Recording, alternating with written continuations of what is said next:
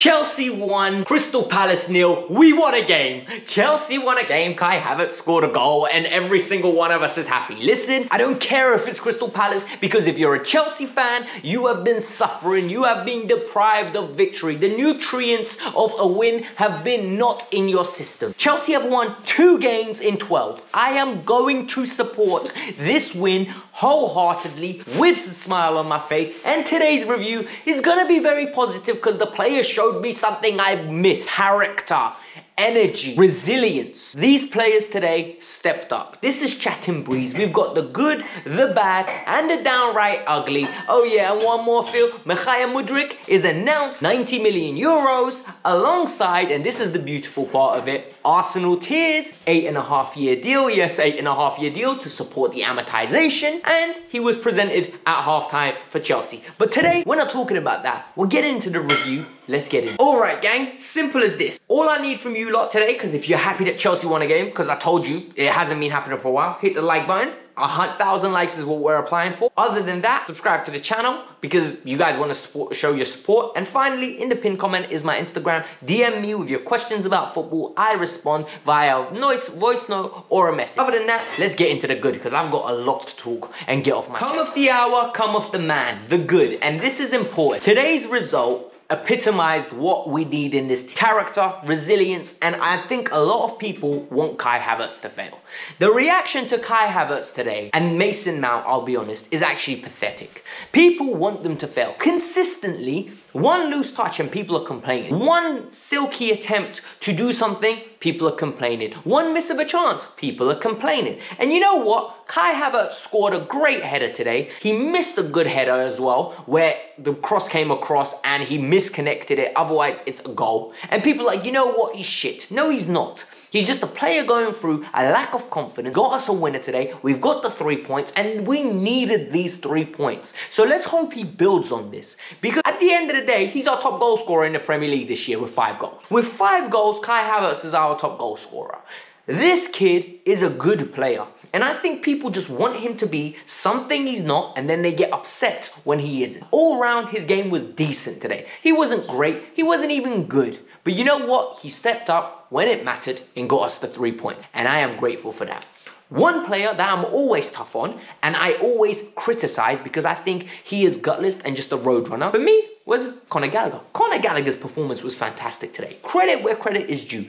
The kid was receiving the ball in tight areas, like I like it. He was turning with the ball. He was driving the ball into the heart of the Palace defense. When he got into the final third, he was getting his head up and picking people out. He wasn't just hitting areas. He was trying to hit men. He was trying to get the ball to a Chelsea top so someone could finish it. His passing, his link up, his urgency off the ball, the guy had a great game. The way he was absolutely shithousing the Palace players, I loved. Everywhere we did anything positive, Conor Gallagher was involved. The goal came from Conor Gallagher and Hakim Ziyech linking up, and it was a quick 1-2 from a short corner. Ziyech puts in a beautiful delivery and a goal. Speaking of Ziyech, Ziyech is a player that I can't get behind because of his high turnover. But today, Ziyech showed me something that I really enjoyed and I wanted to see from Ziyech on a consistent basis. The ability to try things on a nice basis, the ability to actually run with the ball and take a man on every now and then, and finally, his weight of pass was very good.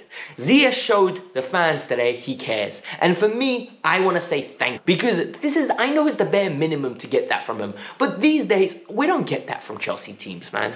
We really don't. So the fact that I'm seeing my team build some character, I'm seeing my team play some attractive football, it's actually nice to see. And Ziyech was good as well today. Then you need to start looking at Kepa. Kepa today saved us on many occasions. Whether it was the header from the corner from Schlupp, whether it was a shot from Mateta from long range, whether it was Mitchell in the first half where Kepa caused his own problem, but he made a good save with his chest. Kepa had 4 or 5 good saves and arguably could be our man of the match in some people's eyes, because without him we can see the goal and the game change. So Kepa had a good reaction to a poor few weeks as a player. What made it, in my opinion, made his performance even better today was the composure he had in front of him. The composure people in front of him had. Whether it's Thiago Silva and talking about Thiago Silva these days is just a given, right? This guy is absolutely phenomenal. There was a sequence of play that, in my opinion, that summarized everything Thiago Silva is. We know he can defend. We know he's soothing with confidence. We know that this guy is a GOAT of defenders, right? When it comes to retirement, people are going to speak of him like he's a gone fit, as I like to call it. But when it comes to that sequence, there was a corner, header out, Thiago Silva headers it back into the danger area, comes back to him, headers it again back into the danger area, and then volleys it with his left foot. Guaita, great save. But for me, it showed the fight from a leader. And that's what we need in this team. We need some leadership, some character. We need players to say, you know what? 10th isn't good enough. And I'm going to be the reason we're going to change this. Badashi was amazing today. Badashil, I can't pronounce his name. I will learn. I'm sorry, my friend. But for me, he started off like a player that was shaky. He started off like a player that was making his debut in a new league, in a team that doesn't have much confidence. And he knows he can't get off to a bad start. And Zaha gave him a few little... But after the 15th minute, the guy is a good centre-half. You see why we spent £35 million on him. He's tall, he's strong, he's quick. His ability on the ball is very nice to see. His long-range diag is pinpoint. There were a few instances. Look, centre-backs get time on the ball, right? And when they have time on the ball, they can either do one of two things. Either give it to Jorginho, and Jorginho give it back to them, or Jorginho will turn out and try play, or they can pick a pass. What Rudiger used to do very well. And Badashi today did that. The switches, consistent. Lewis Hall, switch to Trevor, to Ziyech. It was so nice to see. It was confidence. And when you have a Badashi and a Thiago that can do that, it just opens it up, because all of a sudden, teams won't be giving them time and space to develop this. He won a lot of headers today. And for me, what was very important is that we need to start utilizing his ability in the air. When I read a scouting report on him, and it said he's very dangerous from set pieces. Reason being, he attacks the ball very well. Well, we best start crossing the ball into him, because our corners pony at them. But I hope it develops. One thing that was very nice to see was our overall interplay. So Trevor Chalobah, who had a decent game, came in when we had the ball. Lewis Hall bombed forward. The difference was when Lewis Hall bombed forward and gets the ball, he doesn't do what Cucurella does, or Chilwell does, and wants to play into feet. He forces people to run. So he'll just knock it down the line and force a Chukwuemeka, a Mason Mount to run. When we get Mikhail Mudryk on that left-hand side, some urgency, some pace, that pass is going to cause a lot of teams problems. Purely because it's into space, you've got someone chasing it with quality, getting the ball, isolating someone one-on-one, their body shape's wrong, you're moving the defense around, it's positive. We need to be like this more and more. Today's result was fantastic. Yes, there are a few negatives we're going to get into right now, but otherwise, love it. All right, so the two negatives I have today is, number one, Kepa had to make a lot of saves, right? But some of them are self-inflicted. Like, Kepa will never be my number one goalkeeper.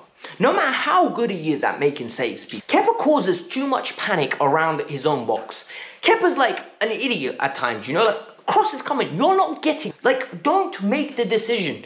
I can see it. My girl can see it. You're not going to make that cross. Yet, he comes, tries to punch. Yet, he comes, tries to collect. He just puts himself in no man's land. And when he's in no man's land, you know what ends up happening? Defenders have to start doing things they don't want to do. There's no goalkeeper on the line. Thiago needs to drop onto that line. The whole back line literally gets evaporated in front of your eyes. We have some problem. It's basically condensation in front of us occurring. And everyone's like, oh my God, people aren't in their positions. It doesn't work. I'm telling you now, Chelsea need to upgrade on this keeper. No matter how good he is at reflex saves, he is a liability. Today, he was great. But at the same time, he caused so many problems out of his own doing. A simple cross into the box, and I can't have my heart rate going to 180p. I'm not doing the step master at the gym. It doesn't work like that. Number two, the dependency on youth is worrying. I saw a lot of people get angry at Carney Chukwuemeka today. The guy is making his first start. Why are you getting angry on a guy that's making his first start? He wasn't good. He really wasn't good. But he's making his first start. He's going to be inconsistent. He's allowed to be. He's a kid. He's going to develop. Lewis Hall. I think Lewis Hall needs some finishing practice, because his finishing is poor. Manchester City, both 2 games, he had multiple opportunities to finish, didn't. Fulham, multiple opportunities to finish, didn't. Today, multiple opportunities to finish, didn't. He needs to learn how to finish. If he learns how to finish, we've got one heck of a player on our hands. Because if he moves into the midfield, late runs, creating chances, pure striker of a ball, it's going to give us a good player on our hand. And I feel bad for putting him into the bad, but I always have one rhetoric. Your age shouldn't matter when you're in the first team, but at the same time, it should. I know that makes not a lot of sense, because once you play for the first team, you're wearing the first team badge, you're wearing the crest, and you need to start playing. But the reality is, I can't expect a lot from an 18-year-old. But when the 18-year-old's getting multiple chances to bury game, it is frustrating and we need results. He is going to be inconsistent. We're not going to butcher him. We're not going to be shouting at him. But at the same time, we have to maintain some element of standard. And that's just my personal opinion. Maybe I'm wrong. The ugly truth is, and this is going to hurt a lot of people, yo, what was Mason Mount doing today? Like, I don't remember one good thing Money Mace done all game. Like, Mason Mount's time as a Chelsea star is evaporating in front of our eyes. It is liquidating in front of our eyes. It is getting run out of town the way Roman Abramovich was run out of Chelsea by the UK government. This is absolutely preposterous from him. What did he do in 90 minutes of play? The guy was inconsistent. The guy wasn't picking passes out. He wasn't getting on the ball. He was lackluster anytime he did get on the ball. His decision making was poor. He's trying to cross it, goes for a shot. He's trying to shoot, he's going for a cross. It just doesn't make sense. Like, nothing he's doing is mathing. And that's the worrying part for me. So I don't know how we're going to improve on him at this moment in time, because transfer window's still open, but I don't see Chelsea getting rid of him in the summer. I really don't. I see him renegotiating the new deal, signing that new deal, and then staying put for a while. But it is what it is. I don't want to put a negative note on to end the video, but all I'm going to say is, look, we got 28 points after 19 games. So it's not a pretty season. I'm not going to sit here and tell you this is great. 28 points after 57 points available is not a good return. This is Chelsea Football Club, the standards are higher. Let's go and try to secure as many points as we can in the second half of the season. Let's aim for 40. 45 will give us around about 73 points. That could give us a chance. It can give us a sniff of getting into the Champions. We can go on a better run. And if we go on a better run, then hopefully we could make the Champions. But it is what it is. Hit the like button, subscribe to the channel. Let me know your thoughts. Chelsea win, and that's all that matters. See you around.